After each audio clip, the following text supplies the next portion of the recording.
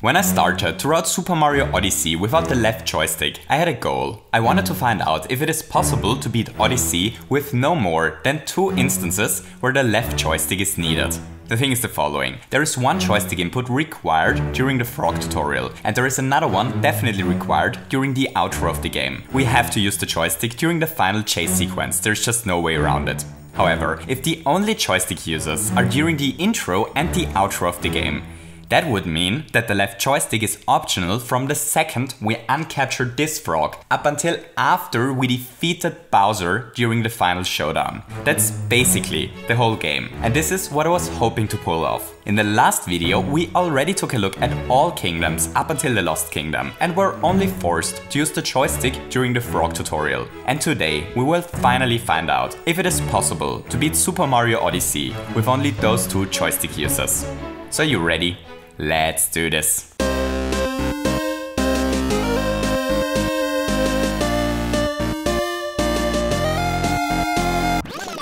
Okay, so the first challenge we face today is the Metro Kingdom, and stuff immediately starts pretty complicated. The busy Metro Kingdom is in trouble. A huge and gigantic Mecha Wiggler is attacking the city, and we are the only ones able to stop it. The Wiggler is on top of the City Hall building, and the only way to make it up there is by going through this section. That's the huge first problem of the day, because the first person view is disabled here, which is very unfortunate, because the first person view is our best way to perform the important task of turning around.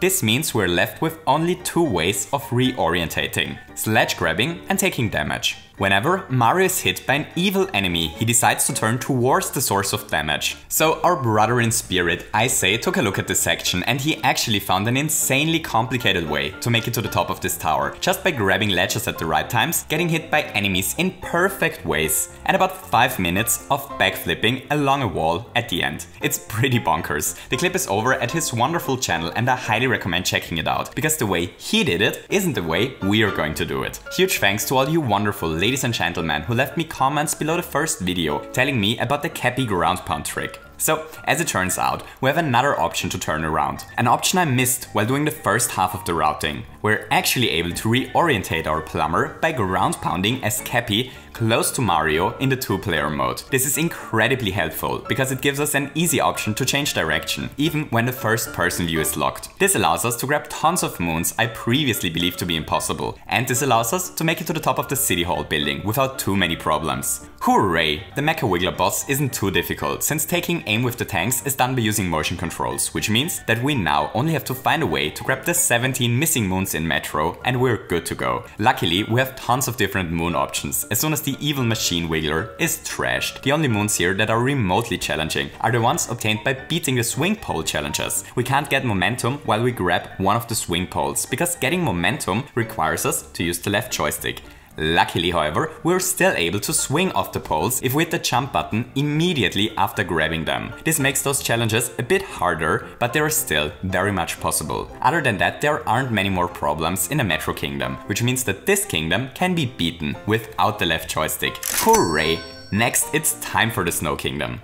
So the Snow Kingdom is a problem. We need to get 10 moons here in order to leave it again, and we have very few moon options. We can't get rid of the snow here, which makes most of the power moons in this level unavailable. So the easy moons first. We can get 1 by speaking with the toad behind the snow, 1 just floats in Shiveria Town, 1 can be obtained by just buying it. There are 2 moons at the top of the town, which we can reach by platforming over this little wall decor thingy. We can get the first moon in the Windchill Cavern with ease, 1 in the Snowy Mountain section, and another 1 in the Ice Cave. That's 8 moons, and then we're out of easy moon options. A couple of moons are just straight up impossible to reach for us. We can't get the one that requires us to move as a Goomba stack onto the Switch, for example. Neither are we able to platform to this treasure chest, and so on. So the dumb 2 missing moons. The first moon we're able to grab is the one in the hollow Crevasse area. Here we have to first grab 5 moon shards that are spread over this whole area, and afterwards we have to platform to the top of this platform where the moon spawns. The problem here is once again that the first person view is disabled. Because of this, our best option to turn around is by Cappy ground pounding ourselves. Sadly, this is extremely difficult to do here, because the cave is the natural habitat of an extremely dangerous foe.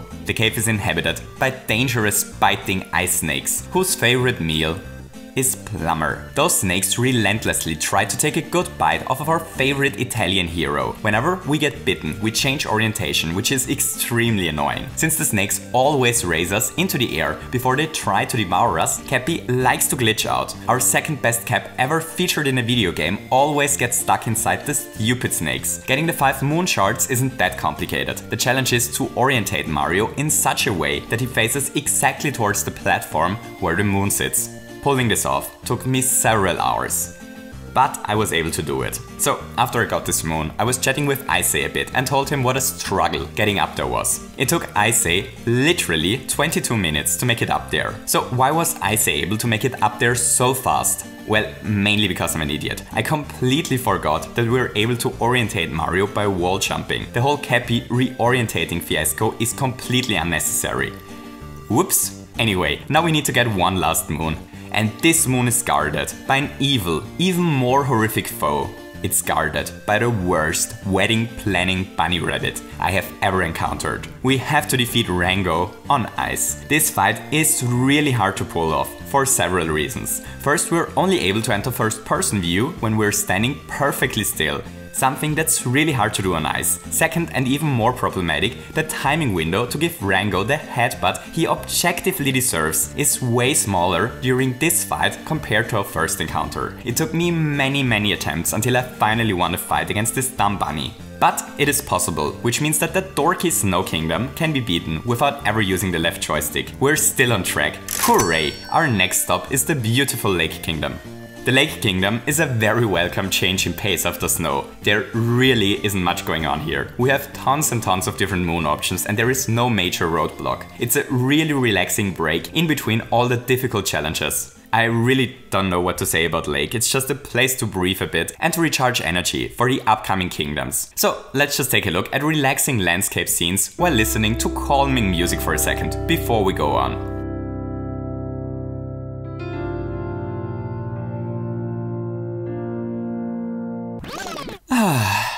That was relaxing. So no left stick uses in Lake. I hope everyone is feeling refreshed now, because stuff is only going to get more complicated from here on. Next, the delicious Luncheon Kingdom. Luncheon is a problem. Our first objective here is to grab the multi-moon on top of the volcano. Only if we reach this moon, enough moons become available to repair the Odyssey. This section here is why this is so troublesome. Here we are supposed to mind control a dumb pan bro, because as it is known, only pan bros are able to remove cheese. And cheese is blocking this switch. This switch raises the path towards the volcano. Sadly, we aren't able to move as a pan bro. We can't reach the cheese, nor are we able to throw our dumb pans far enough. We just aren't able to get the silly pan bro close enough to the switch without the left joystick. Luckily, there is a way to solve this little problem. There is a way to move as a nasty pan bro without actually moving. So check this out. Did you notice it? Here we capture one of the stupid pan-swinging turtles and uncapture it immediately again. This makes the ugly turtle move a tiny bit. That's all we need. All that we have to do here is to capture and to uncapture the behavioral problems displaying turtle over and over again to make it move slowly into the direction of the cheese switch. Pulling this off is kinda tricky because not only is it tempting to kill the pan bro once and for all on purpose, but it's really easy to commit turtle homicide by accident here. However, it allows us to activate the switch joystickless. This opens up the path to the multi-moon and gives us access to the 18 moons required to leave the kingdom again. Another kingdom down. We're making insanely good progress here. We're still on track to hit our 2 input goal and there are only 3 kingdoms left. Hooray! The Ancient Kingdom is the next one. The question here is quite simple. The question is, are we able to slay the dragon? So the dragon fight is troublesome for 2 reasons. First, it requires really precise movement to rip out all the dragon's nose piercings in time. And second, the camera can't be manipulated during this fight. The first person view is still enabled, just normal camera controls are locked. Because of this, turning around takes longer than usually here. So Mario and I lost many lives while grinding this fight. But it is possible to defeat the dragon without the joystick, which means that the Ancient Kingdom isn't stopping us either. So at this point, I got really excited. Only Bowser's Kingdom and the Moon Kingdom are left, and there wasn't a single unplanned, unenjoyable joystick accident so far. All that we have to do is to make it through Bowser's and to the church. And we have proven that there is no joystick use required in Odyssey outside of the intro and the outro of the game. Sadly, this is the point where everything starts to become insanely complicated. So everything is fine until we defeat the 2 Broodals and Bowsers, but immediately after those bosses, the Pokio fiasco begins. Holy fuzzy, the game now stupidly wants us to proceed as a dumb bird. We first have to climb this wall as a bird until we hit this checkpoint. Then we have to climb this wall as a bird until we're at the top of the kingdom, and finally the game forces us to defeat the terrifying Mecha Broodal, once again making heavy use of stupid Pokios. Pokios are the worst. We can't move Pokios in any way. We're able to flick upwards as a bird by using motion controls, but we aren't able to reach the walls, we have to climb. Theoretically, the Pokios chase us, and theoretically we're able to lure them towards the spots we want them to be. But this doesn't work either. The problem is that the dumb birds always spawn on a different layer than the wall. It's hilariously stupid, but the Pokio can't make it over this little ledge, and because of this little ledge, we aren't able to lure him to the wall. We could capture it, jump up and uncapture again, but if we do this, then the silly bird just shakes its head in confusion afterwards and refuses to chase us again. Sadly, I wasn't able to solve this problem. But luckily, just because I'm not able to solve the problem, doesn't mean that no solution exists. Once again, our joystick avoiding hero, Icay, came out of nowhere and saved the day. He made 2 huge discoveries. The first one is that while we aren't able to move as a Pokio, we're still able to change orientation. If we do a motion control spin attack and then command the mind controlled Pokio to grow its ugly beak, then the bird immediately stops to spin. That's huge. It's all we need to reach the first wall. We're able to lure it to this corner, then to capture it, and then to do a very precise beak spin stop so that the bird hits this ledge close to the wall we want to climb. Now all that's left to do for us is to jump up and to turn around again, so that we face the wall and suddenly we're able to climb upwards. That's the first Pokio problem solved. Next, the outer wall section. Here we need to find a way to get the Pokio up to this area without capturing it. Luckily, Icay once again managed to find a way to do exactly this. I think we should give Icay a short jingle, considering how often he saved us during this routing. Yeah, let this be the Icay saved us jingle. All that we have to do is to position ourselves close to the Pokio and to throw our second best cap behind it. Then wait until it attacks and then counterattack it at the same time by shaking our Joy-Cons. If everything worked out, then the hit pushes the Pokio over the ledge. All that's left to do now is to lure it towards the wall and hooray! The second stupid Pokio problem is solved. Next, the Broodal battle. So here we're actually able to damage the boss's feet with the dangerous bomb balls. All we have to do is to lure the mech away from the bird, then to capture the disgusting Pokio and to do a spin attack to throw the balls back. Pulling this off is honestly one of the most tedious things I ever attempted in a video game. It's so annoying, but it doesn't matter how ridiculously straining this is, as long as it allows us to avoid the left joystick. The real problem here is something different. See, in order to kill this machine, we have to hit the 4 Broodals that control it. After hitting the legs, the boss always falls down, which allows us to climb towards the mech controlling rabbits and to actually damage them. The intended way to make it up there is once again as a Pokio, but if we're fast, we don't need it. Until the very last phase of the battle, because for the final hit, the boss doesn't fall down, but stupidly kneels. We can't climb the boss when it kneels. Because of this, and because of how incredibly tedious the whole fight is, I came to the conclusion that it is impossible to do. And then Icay once again proved me wrong. So what did Icay do? Well, he found an incredibly smart way to solve the kneeling problem. The thing is the following: the boss always kneels when the game wants us to hit Harriet, the last bunny, but only because the game intends us to hit this rabbit last doesn't necessarily mean that we have to listen. What Icay did was just to hit Harriet during the first phase instead of hitting it last. This solves the kneeling problem and makes the boss beatable. The whole clip of how he did it is over at his wonderful channel.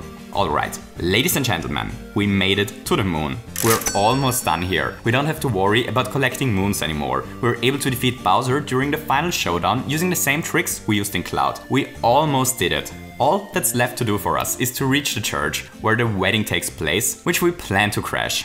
And this is the point where the whole run, sadly, falls apart.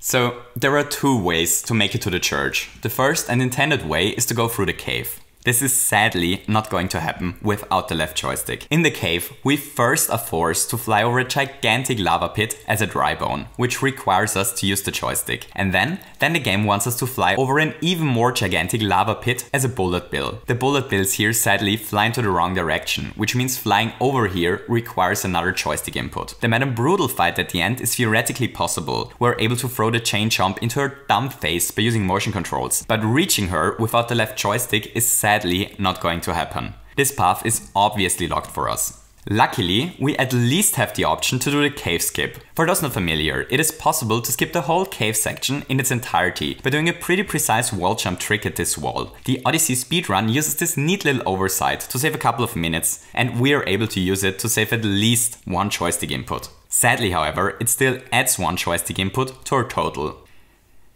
Yeah, that's it. That's how dreams die. It's sadly over. The literally last obstacle before the outro kills this run. That's so frustrating. We came so incredibly far. We found a way to collect 125 moons without the joystick. We defeated each and every boss without walking. We hit Mario's head against walls more times than anyone would consider to be healthy. We even found a way to route around the dumbest species of birds ever featured in a video game. Yet this run dies at the very end. There is nothing we can do about it. There are 3 places in the game where the joystick is required.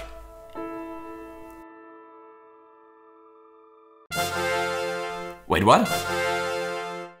Icay, the madman, actually found a way to save the last joystick input. He didn't find a way to skip the cave without the joystick. Believe it or not, he actually found a way to make it through the cave joystickless. Here's what he did. So first this lava pit. Here it is possible to make it to this pillar with a very precise triple jump. But then stuff becomes problematic. We can't reach the other pillar from here and there is no way to damage boost through the lava. Or at least I thought that there is no way. But Icay proved me wrong. If we first throw Cappy, keep him in position and then belly dive directly below the spot where Cappy is floating, then we take damage, bounce up to Cappy, bounce off of Cappy and regain control over Mario. This makes this procedure repeatable. Yep, as long as we grab 3 extra hearts, we're able to damage boost over this gap this way. Now there's only this lava lake, standing between us and the perfect 2 left stick route. Just watch how Icay solved this problem. First he manipulated the position of the huge bullet bill in such a way that it faces into the direction we want to fly. Then he did a really precise jump to capture it and flew it over to this platform. Here he positioned our heroic plumber in this spot, because then the second bullet bill flies towards Mario in such a way that he faces directly to the end of this section. Once we capture it, we're able to triumphantly fly over the whole obstacle. That's it, the cave can be done without the left joystick. Only the first and the final area require us to use the left stick. Every other area in Super Mario Odyssey can be done without walking. Hooray! I'm so glad this is possible. Huge, gigantic, enormous and tremendous thank you to Icay. He has been an insane help during the whole routing of the game, as you probably noticed by now. I highly recommend to head over to his channel and to take a look at all the amazing things he has done to Odyssey. So yeah, here we have it. The minimum amount of joystick inputs required to beat Super Mario Odyssey is 2. That was by far the most complicated thing I looked into so far. With that being said, thanks for watching this little video, I hope you enjoyed it. If you enjoyed it, don't forget to leave me a thumbs up, and maybe you feel especially pokey today and want to hit the subscribe button as well. I hope that all of you have a wonderful day and to see you soon. Goodbye!